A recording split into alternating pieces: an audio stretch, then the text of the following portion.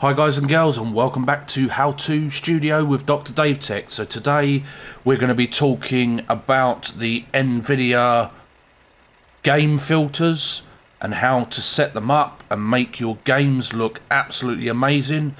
As you can see here, we are currently in Euro Truck. This is one of the games that is supported by the filters. Looking at the truck, the orange looks majorly washed out, the sky looks washed out, and that white trailer on the far side there actually has like a rivet band along the top of the trailer, but you can't see it because the colours are so blown out. And this is what Euro Truck looks like out of the box. So looking at the floor, the tarmac is actually meant to be a grey colour, but it is more of a whitey grey instead of that grey tarmacy colour. So to turn on the colour filter, you're going to press and hold the left Alt key, and then you're going to press Z. And as you can see, the GeForce Experience overlay pops up, and you're going to click this one right here that says Game Filter.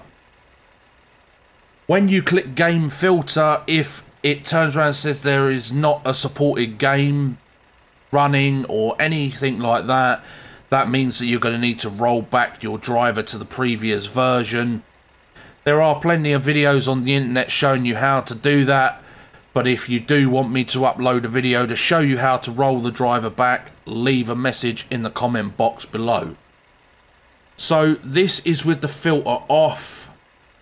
I'm going to go to number 2 because I already have a filter set up for number 1. So I'm going to go to number 2 and I'm going to start from scratch. So you're going to hit the plus icon here and you're going to add a color filter. So as you can see right now, the colors have immediately changed, but now we have a blue whitewash on the screen. So we're going to click the little arrow and we're going to change this by changing the tint intensity. We're going to turn that off, and the tint color, we're also going to turn that one off. And then we're going to slowly slide up the vibrance. I mean, if you want the colors to be really popping, then turn it all the way up. I mean, you can turn it all the way off if you wanted to. But for me, I mean, I'm quite happy about 50%. It's not too much, but it is just enough to enhance the colours for me. And then we're going to click the arrow to make that drop down again, and we're going to hit the next filter, which is going to be the details filter. And as you can see, again, this filter is a little bit OTT. So I'm going to slide the HDR toning down, and I'm going to turn the bloom completely off because this adds a whitewash onto your screen.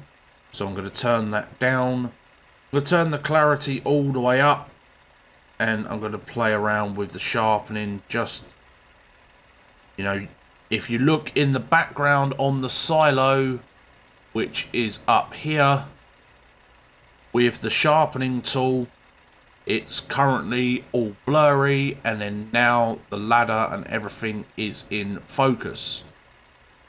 So again, that's the next filter, and then we're also going to add a brightness and contrast filter.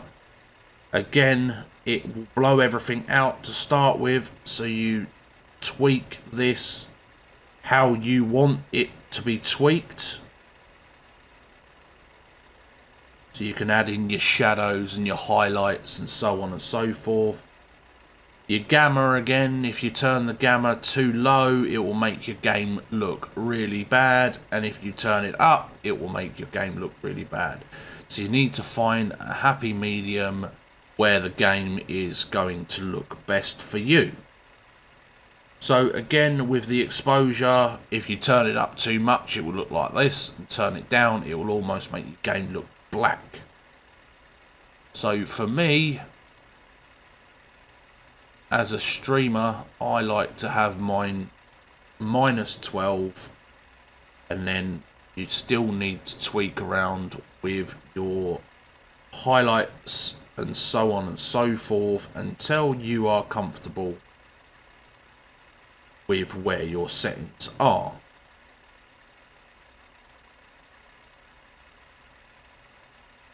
So there we go. So we've now added the 3 filters in. So if we now click on 3, which is no filter, and then click back to number 2, which is the filter that I added,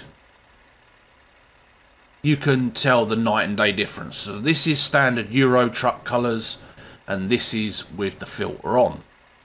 This is my filter for when I'm recording videos and stuff like that. I like to have just that little bit more, but for somebody like yourselves that's an avid gamer or a streamer, your setting would be more like number 2.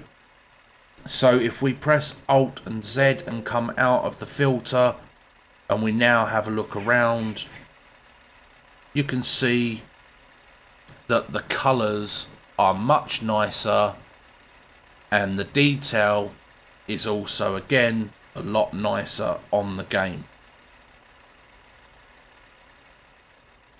So if we just go out to the street, I mean, the shadowed areas are actually shadowed. So if you see here, there's trucks all parked up in this yard.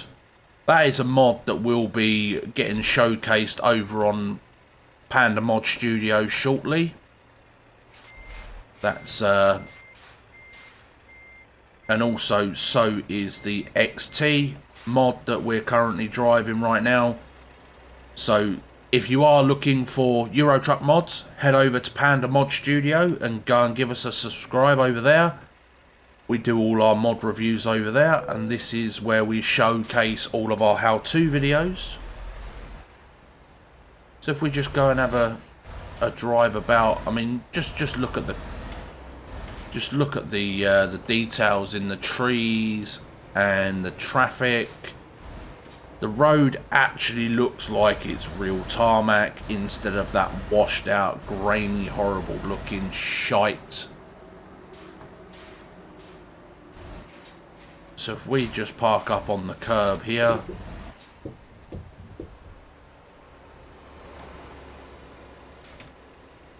and we then Alt Z again. Oh, it took me out of the game, so bear with me. There we go. So if we Alt Z again and we go back to the game filter and we turn it off, this is Euro Truck basic colours. And as you can see, the front of the truck is going to be more shadowed because there is no light hitting it. The light is coming from behind the truck. So how Euro Truck think that this is a good look, I don't understand why they don't add a clarity filter, a color filter. The only filter slider that we actually have in Euro Truck right now is for the brightness, and that's just not gonna cut it. So like I said, this is my recording filter, and then you've got the filter that we built for you guys, and then we've got it turned off. So there is a bit of difference between obviously my recording filter and my gameplay filter versus the standard wishy-washy colours from Euro Truck itself. So what we're now going to do is we have the console enabled, so we're going to Alt Z off of the overlay, and then we are going to go and turn this to nighttime. So it's just loading in, and it will start to get a little bit brighter. There we go. So as you can see, with the filter turned on, the beacons are actually orange. If we Alt Z again and go back to the filter, and we turn the filter to 3, which is no filter, or to off is exactly the same. Oh, we're dozing again. Right, So like I said, 3 has no filters and off. So off and 3 are exactly the same. And then we got number 2, which, like I said, number 1 is my recording filter. Number 2 is my gameplay filter. So if we turn this off, look at the beacons. The beacons look like they are flashing yellow versus the colour filter on, and they are actually flashing yellow. So if we press Alt Z to come out, I know you're tired, driver, but you're going to have to wait. And then we turn on our headlights. Just look at the detail around the map. So if we concentrate on looking over at the garage and we go back into the filter, we turn it off, look how overexposed nighttime is in the game. This is how it would look. Oh, we're dozing. You know, these, like I said, these are my own personal filters that I've set up, and that is the stock filter. Well, the off filter. This is standard Euro Truck colours. It's not very appealing. It doesn't make the game look very nice at all without the filters on now, for me anyway. So there we go, guys and girls. That is how to turn on the filters for your games, the colour filters for your games, to make your games look a lot better than stock. So thank you very much for watching How To Studios with Dr. Dave Tech, and we will see you all next time. So bye for now.